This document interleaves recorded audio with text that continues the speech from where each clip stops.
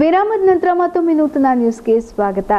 ದೇಶದ ಸಹಕಾರ ಕ್ಷೇತ್ರದ ಇತಿಹಾಸದಲ್ಲಿ ಯಶಸ್ವಿ 112 ವರ್ಷಗಳನ್ನು ಪೂರೈಸಿದ ಕರ್ನಾಟಕದ ಪ್ರತಿಷ್ಠಿತ ಪಟ್ಟಣ ಸಹಕಾರಿ ಬ್ಯಾಂಕ್ ಆದ ದಿ ಶಿರಸಿ ಅರ್ಬನ್ ಸಹಕಾರಿ ಬ್ಯಾಂಕ್ ಮಾರ್ಚ್ 31, 2018ಕ್ಕೆ ಅಂತ್ಯಗೊಂಡ ಆರ್ಥಿಕ ವರ್ಷದಲ್ಲಿ ತನ್ನ ವ್ಯವಹಾರವನ್ನು ಒಟ್ಟು 1,000 ಕೋಟಿಗೆ ವೃದ್ಧಿಸಿ ಹೊಸ ದಾಖಲೆ ನಿರ್ಮಿಸಿದೆ.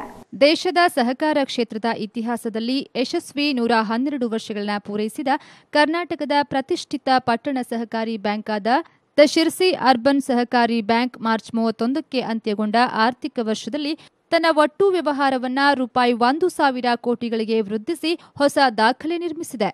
ಆ ಮೂಲಕ ಬೆಳಗಾವಿ ವಿಭಾಗದ ಪಟ್ಟಣ ಸಹಕಾರಿ ಬ್ಯಾಂಕ್ಗಳಲ್ಲಿ ರೂಪಾಯಿ 1,000 ಕೋಟಿ ಒಟ್ಟು ವ್ಯವಹಾರ ನಡೆಸಿದ ಪ್ರಪ್ರಥಮ ಪಟ್ಟಣ ಸಹಕಾರಿ ಬ್ಯಾಂಕ್ ಎಂಬ ಹೆಗ್ಗಳಿಕೆಗೆ ಪಾತ್ರವಾಗಿದೆ ಎಂದು ದ ಶಿರಸಿ ಅರ್ಬನ್ ಸಹಕಾರಿ ಬ್ಯಾಂಕ್ನ ಅಧ್ಯಕ್ಷ ಡಾಕ್ಟರ್ ವಿಎಸ್ ಸೋಂದೆ ತಿಳಿಸಿದ್ದಾರೆ.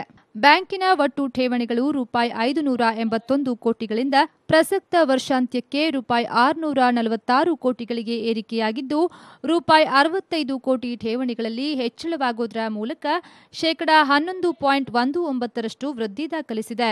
ಬ್ಯಾಂಕಿನ ಒಟ್ಟು ಸಾಲ ಮತ್ತು ಮುಂಗಡಗಳು ರೂಪಾಯಿ 310 ಕೋಟಿಗಳಿಂದ ಪ್ರಸಕ್ತ ಆರ್ಥಿಕ ವರ್ಷಾಂತ್ಯಕ್ಕೆ ರೂಪಾಯಿ 365 ಕೋಟಿಗಳಿಗೆ ಏರಿಕೆಯಾಗಿದ್ದು, ರೂಪಾಯಿ 46 ಕೋಟಿಗಳಷ್ಟು ಹೆಚ್ಚಳವಾಗುವುದರ ಮೂಲಕ ಶೇಕಡಾ 14.84% ವೃದ್ಧಿಸಿದೆ. ಬ್ಯಾಂಕಿನ ಒಟ್ಟು ದುಡಿಯುವ ಬಂಡವಾಳ ರೂಪಾಯಿ 671 ಕೋಟಿಗಳಿಂದ ಪ್ರಸಕ್ತ ಆರ್ಥಿಕ ವರ್ಷಾಂತ್ಯಕ್ಕೆ ರೂಪಾಯಿ 738 ಕೋಟಿಗಳಿಗೆ ಏರಿಕೆಯಾಗಿದ್ದು, ರೂಪಾಯಿ 67 ಕೋಟಿಯಷ್ಟು ಹೆಚ್ಚಳವಾಗುವುದರ ಮೂಲಕ ಶೇಕಡಾ 10% ವೃದ್ಧಿ ದಾಖಲಿಸಿದೆ. ಅಲ್ಲದೆ ಒಟ್ಟು ರೂಪಾಯಿ 321 ಕೋಟಿ ಹಣವನ್ನು ರಾಜ್ಯ ಸರ್ಕಾರ, ಕೇಂದ್ರ ಸರ್ಕಾರ ಮತ್ತು ವಿವಿಧ ಬ್ಯಾಂಕ್ಗಳಲ್ಲಿ ಗುಂತಾಯಿಸುವ ಮೂಲಕ ಬ್ಯಾಂಕಿನ ಆರ್ಥಿಕ ಸ್ಥಿರತೆಯನ್ನ ದೃಢೀಕರಿಸಿದೆ. ಒಟ್ಟು 40,000ಕ್ಕಿಂತ ಹೆಚ್ಚು ಸದಸ್ಯರನ್ನ ಹೊಂದಿರುವ ಬೃಹತ್ ಪಟ್ಟಣ ಸಹಕಾರಿ ಬ್ಯಾಂಕು ಈ ವರ್ಷ ತನ್ನ ಷೇರು ಬಂಡವಾಳವನ್ನು ರೂಪಾಯಿ 15 ಕೋಟಿಗಳಿಗೆ ಹಾಗೂ ಸ್ವಂತ ನಿಧಿಗಳನ್ನು ರೂಪಾಯಿ 62 ಕೋಟಿಗಳಿಗೆ ಏರಿಸುವುದರೊಂದಿಗೆ ಸ್ವಂತ ಬಂಡವಾಳವನ್ನು ರೂಪಾಯಿ 77 ಕೋಟಿಗಳಿಗೆ ವೃದ್ಧಿಸಿಕೊಂಡಿದೆ. ಬ್ಯಾಂಕು ನಿಕ್ಕಿ ಅನುತ್ಪಾದಕ ಆಸ್ತಿಗಳ ಪ್ರಮಾಣವನ್ನು ಸತತ 7 ವರ್ಷಗಳಿಂದ ಪ್ರತಿಶತ 0ಗೆ ಕಾಯ್ದುಕೊಂಡು ಬಂದಿರೋದು ಹೆಮ್ಮೆಯ ವಿಷಯವಾಗಿದೆ.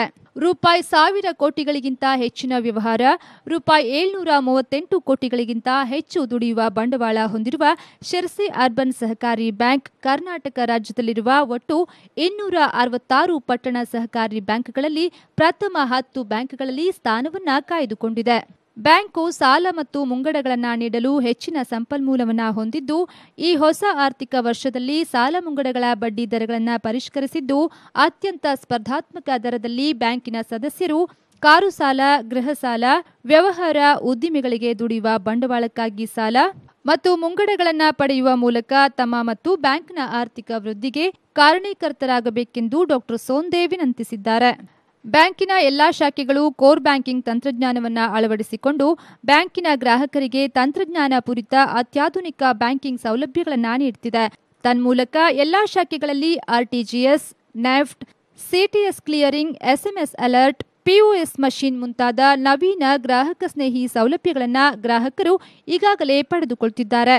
ATM, RuPay card, mobile banking ಮುಂತಾದ ತಂತ್ರಜ್ಞಾನ ಪೂರಿತ ಬ್ಯಾಂಕಿಂಗ್ ಸೌಲಭ್ಯಗಳನ್ನು ಮತ್ತು ಕೇಂದ್ರ ಸರ್ಕಾರದ ಮಹತ್ವಾಕಾಂಕ್ಷೆಯ digital India ಯೋಜನೆಯನ್ವಯ IMPS, Bhim, UPI ಮುಂತಾದ ಬ್ಯಾಂಕಿಂಗ್ ಸೌಲಭ್ಯಗಳನ್ನು ಈ ಆರ್ಥಿಕ ವರ್ಷದಲ್ಲಿ ಗ್ರಾಹಕರ ಅವಶ್ಯಕತೆಗಳಿಗೆ ಅನುಸಾರವಾಗಿ ಶೀಘ್ರದಲ್ಲೇ ಪ್ರಚುರಪಡಿಸಲು ಬ್ಯಾಂಕಿನ ಆಡಳಿತ ಮಂಡಳಿಯು ಉತ್ಸುಕವಾಗಿದೆ.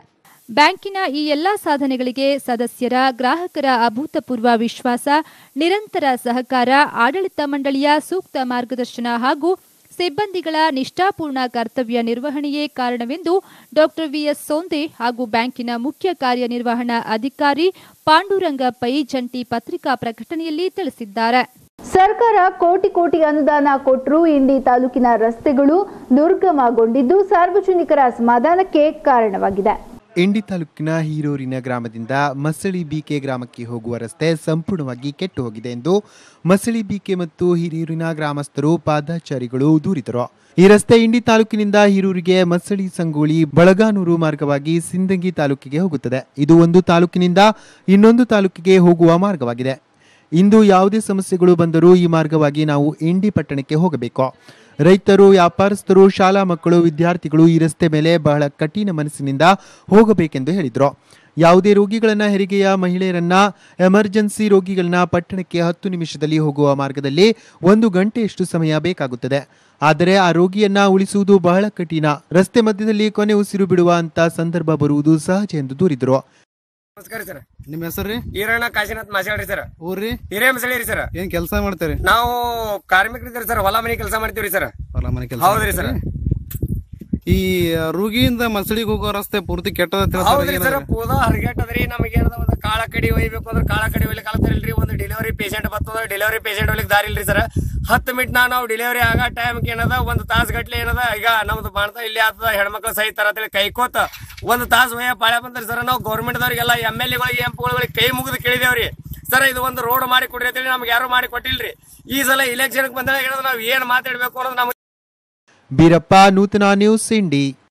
ಹಾಗೆ ಗೃಹಿಣಿಯೊಬ್ಬಳು ಮೈ ಮೇಲೆ ಸೀಮೆ ಎಣ್ಣೆ ಸುರಿದುಕೊಂಡು ಆತ್ಮಹತ್ಯೆಗೆ ಯತ್ನಿಸಿದ ಘಟನೆ ಸಿಂದಗಿ ತಾಲೂಕಿನ ದೇವರನಾವದಗಿ ಗ್ರಾಮದಲ್ಲಿ ನಡೆದಿದೆ. ದಿವ್ಯಾ ಗುಂಜಾಳ ಎಂಬಾಕೆಯೇ ಆತ್ಮಹತ್ಯೆಗೆ ಯತ್ನಿಸಿದ ಮಹಿಳೆಯೆಂದು ಗುರುತಿಸಲಾಗಿದ್ದು, ಮಾನಸಿಕ ಸ್ಥಿಮಿತ ಕಳೆದುಕೊಂಡಿದ್ದಳು ಎನ್ನಲಾಗಿದೆ. ದಿವ್ಯಾಗೆ ಗಂಭೀರವಾಗಿ ಸುಟ್ಟ ಗಾಯಗಳಾಗಿದ್ದು, ಸಿಂದಗಿ ಸಾರ್ವಜನಿಕ ಆಸ್ಪತ್ರೆಯಲ್ಲಿ ಪ್ರಥಮ ಚಿಕಿತ್ಸೆ ನೀಡಿ ಹೆಚ್ಚಿನ ಚಿಕಿತ್ಸೆಗಾಗಿ ಜಿಲ್ಲಾಸ್ಪತ್ರೆಗೆ ರವಾನಿಸಲಾಗಿದೆ. ಇನ್ನು ಈ ಕುರಿತು ಸಿಂದಗಿ ಪೊಲೀಸ್ ಠಾಣೆಯಲ್ಲಿ ಪ್ರಕರಣ ದಾಖಲಾಗಿದೆ.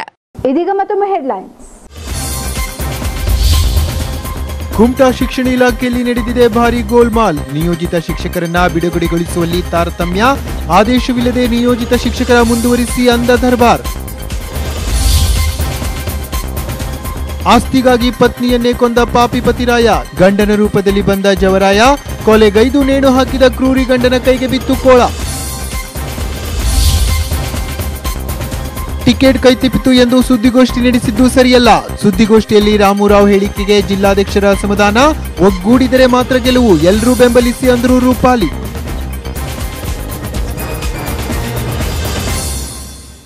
ವೀಕ್ಷಕರೇ, ಇಲ್ಲಿಗೆ ನಮ್ಮ ನೂತನ ನ್ಯೂಸ್ ಮುಕ್ತಾಯವಾಯಿತು. ಮತ್ತೆ ನಿಮ್ಮ ಭೇಟಿ ಮುಂದಿನ ನೂತನ ನ್ಯೂಸ್ನಲ್ಲಿ. ನಿರಂತರ ಸುದ್ದಿ ಹಾಗೂ ಮನೋರಂಜನೆಗಾಗಿ ನೋಡ್ತಾ ಇರಿ ನೂತನ ಟಿವಿ. ಹೆಮ್ಮೆಯಿಂದ ಹೇಳಿ, ಇದು ನಮ್ಮ ಚಾನೆಲ್. ನಮಸ್ಕಾರ.